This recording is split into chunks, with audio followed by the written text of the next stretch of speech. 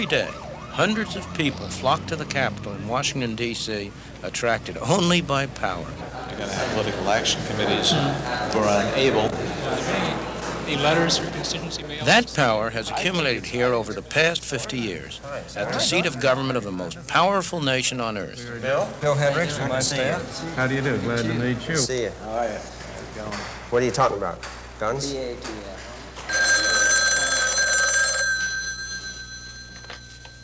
Hello, this is Warren Richardson. Oh, Mary, yes. What's on your mind? Warren Richardson makes his living by knowing who has power and influence to trade. Get the word. I'll be here waiting for you. He's a lobbyist. Thanks a lot. Bye. The official administration position on this bill, however, is that its consideration would be premature at this time in view of the president's... He trades with people like these, members of the House Committee on Agriculture. They make some of the laws and regulations that, among other things, control the food we eat. They are elected officials who have the power to spend billions of dollars of our tax money. We always took them out. It takes all of page 2 and it takes all of page 3. Naturally, lots of people would like to get their hands on that money. That's the kind of stuff that ought never go into the statute books. And I think anybody who is practicing the justice court knows it. Yeah, the way you get common sense administration is by having common sense administrators. And I would feel like there's more common sense administration in agriculture. Access is all important. And how you gain access. It used to be that there are only maybe a few hundred lobbyists in this town. Now we record up to 15,000 lobbyists, plus ancillary personnel of secretaries, receptionists, and typists. And the researchers that go with that. They're calling upon all the law firms imaginable. So there's a tremendous support base out there for the lobbying effort. You don't have to walk these corridors very long before you begin to realize that the concentration of power in the hands of a few people, however well-intentioned, is a real threat to the freedom of the individual. Of course, Warren Richardson doesn't see it that way. Over the years, he's successfully lobbied for special interest groups in energy, environment, wages, and prices.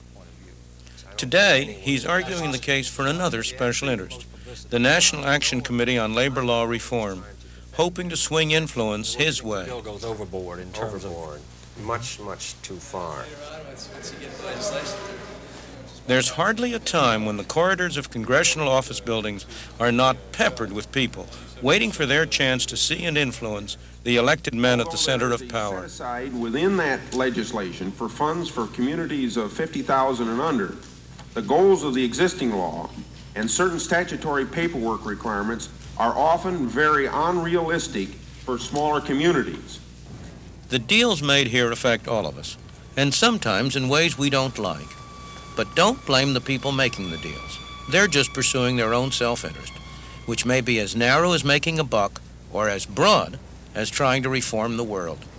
We, the citizens, are to blame because we've handed over so much of our lives, our personal decision-making to government. And we now find that what government does severely limits our freedom.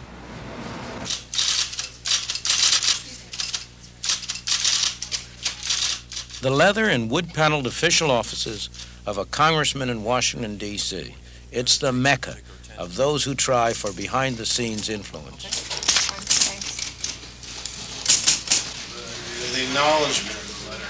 Weaving his way between special interest groups can be tough for a politician. To stay in office, he needs votes.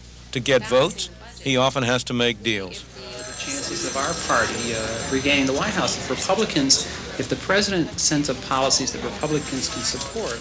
It's frequently a frustrating business. But when you have people who are coming in not for purposes of debate and dialogue and discussion on something, but merely they demand their special interest or their single issue concern, that's where it becomes extremely difficult because there might be an equal number on the opposite side of the coin.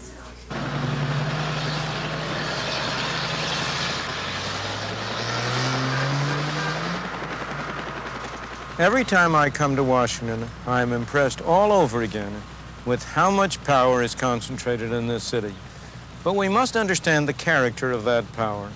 It is not monolithic power in a few hands, the way it is in countries like the Soviet Union or Red China.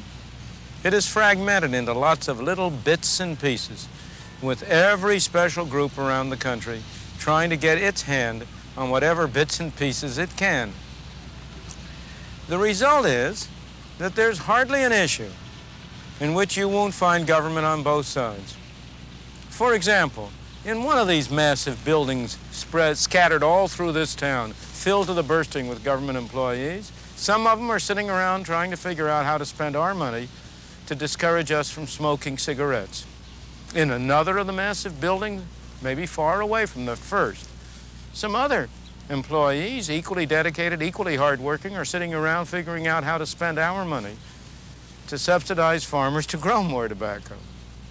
In one building, they're figuring out how to hold down prices.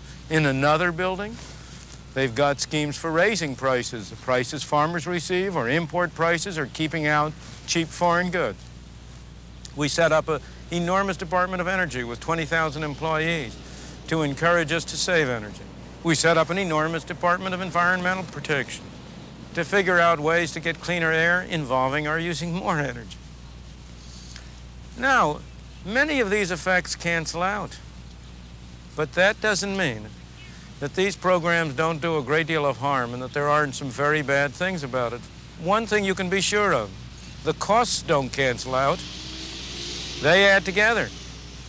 Each of these programs spends money taken from our pockets that we could be using to buy goods and services to meet our separate needs.